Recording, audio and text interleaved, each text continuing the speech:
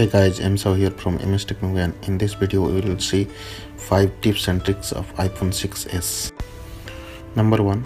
How to get full signal. Sometimes we get poor signal on our iPhone. So to recover the full signal, follow these steps. First, flip your iPhone into airplane mode for a few seconds. When you turn it back off, your iPhone will automatically connect to the nearest cell tower, so you will get better signal. Now the second tips is how to charge faster on iPhone.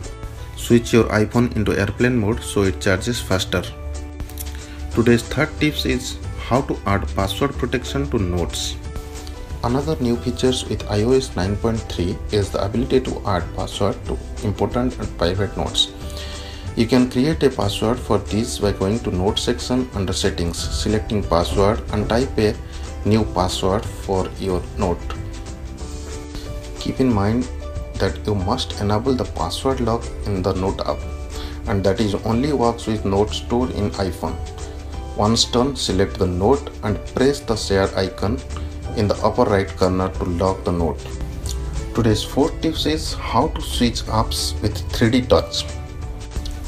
Instead of double tapping the home button, you can deep press on the left edge of the screen. Your background apps will come seamlessly into view. Then you can switch the applications. This is just one more added functionality of the new 3D touch on iPhone 6s and 6s Plus.